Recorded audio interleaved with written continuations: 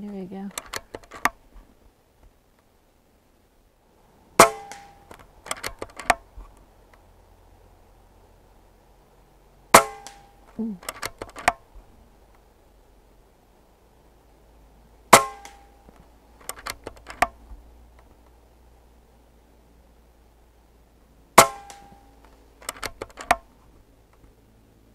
So guys, this is my Avenger. This is the Air Venturi Avenger N25. This is the next GRiP review. This is part 1, and I've had this one for a little while, and if you guys didn't know this, this is one of my favorite budget small game hunting air rifles. It's super accurate, super light. I mean, super light to go run around the woods with. Yeah, the moderator does make it a little longer, which I wouldn't take it with the moderator in the woods anyways, but this is just in my backyard, so I want to quiet it down just a little bit. It's not a super loud gun. We'll go through all that in part 2. And on it, I have one of my favorite hunting optics. This is from ATN. This is a day/night vision optic. This is the smaller version, the LTV. They have the other ones like X-Sight 4K Pro, which is a little larger and has a little bit more functions and everything. But this is a smaller version for those of you who just want something simple, light, and small to go out and hunt, record your shots. The LTV is the way to go. So I have this on here because this is one of my favorite small game hunting air rifles. And I've got my favorite hunting pellets, one of my favorite hunting pellets, the Hades. So, but this isn't the gun I'm going to be talking to you guys about. I'll be right back.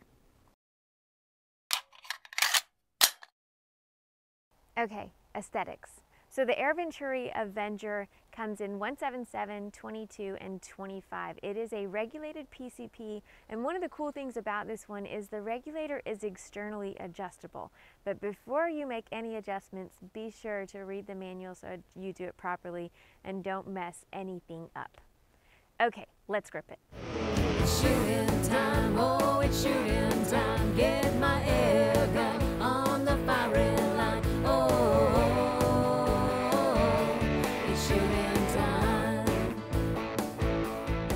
Really quick, I want to say thank you to Gateway to Airguns for making this video possible. Go check them out, guys. www.gatewaytoairguns.org. www.gatewaytoairguns.org. Whoa, this was black just a minute ago. And now, that's pretty sweet looking. That's a sweet looking Avenger.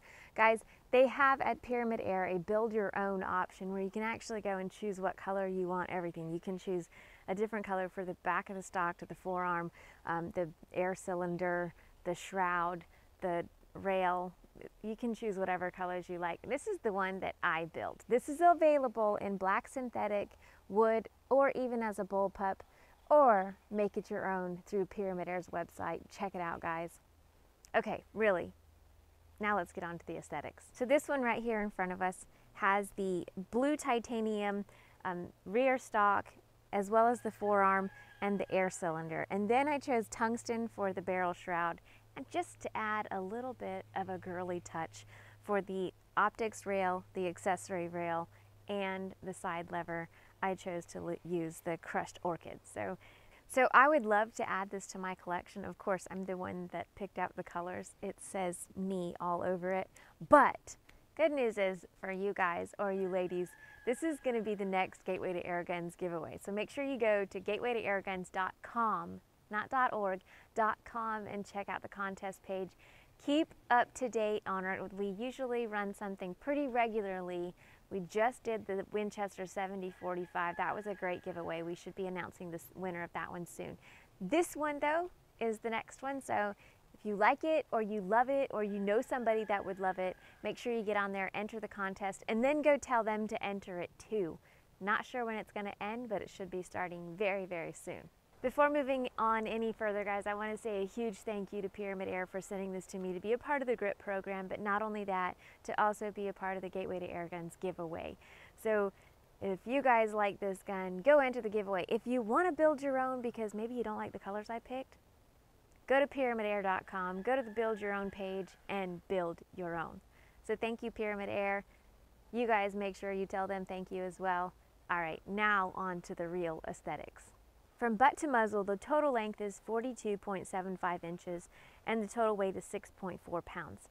Attached to its rubber butt pad is the synthetic stock with a fixed contoured cheek piece and a rear mounting point for a swivel stud or a sling mount. Next up is the trigger guard and the two-stage adjustable trigger. On the right side of the air rifle is the manual safety and the side lever cocking handle. In front of the cocking handle is the breech, where you can load one of the two 8-shot mags included with this air rifle, or the single shot tray. There are 2 gauges on this one. The one on the right side of the gun in front of the cocking handle and the breech is the regulator pressure gauge. The one on the left side is the air pressure gauge. Above the action is the weaver or dovetail rails. Yes, most mounts will work on this one.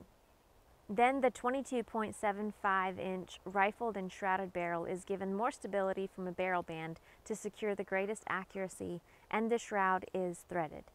Below the threaded shroud is the dust cap that covers the male quick disconnect fitting to fill the air cylinder to its max fill of 4,351 psi, or 300 bar.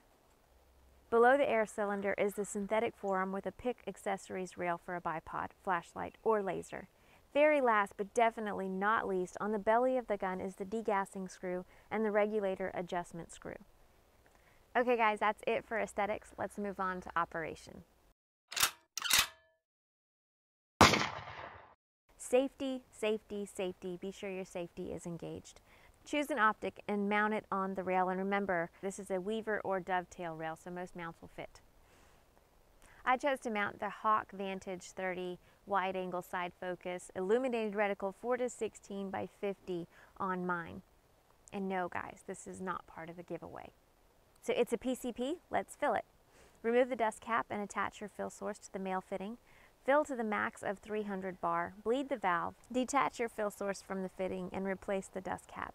To fill the 8-shot mag, in this case, rotate the top cover clockwise, place the pellet in head first, keeping your finger behind the hole, then turn the cover 1 hole at a time counterclockwise until full.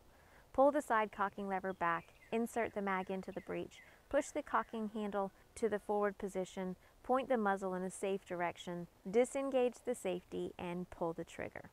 Alright guys, you know what time it is. Let's go take a few shots. I'm going to shoot the RX Target Systems targets and try to knock down the paddles. So here we go. Nice. Looks like that might have hit the very left edge of that one. And again. Okay, so I need to... There we go.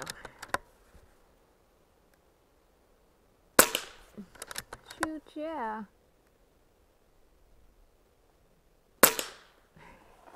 Sweet. Well, there's the first shots, guys, and it shoots pretty dang good, especially with these. Coming up, part 2, more pellet testing, 50-yard accuracy, all the fun stuff, so be sure you join us for part 2. I would like to take a moment to say thank you to Gateway to Airguns. Thank y'all so much for making these videos possible. If you guys have not checked them out, you really, really should. If you're an air gunner, you like air guns, you like shooting, go check out www.gatewaytoairguns.org. There is something for every air gunner alive, I promise. Well guys, that's it for my GRiP part 1 of the Air Venturi Avenger. This one's in 25. Remember, it's available in other calibers. It's available in black synthetic, wood stock, even bullpup, or you can build your own. That's it guys. I'm Airgun Angie with Gateway to Airguns. Thank you guys so much for watching. Y'all don't just have a good day, have an awesome one. See ya.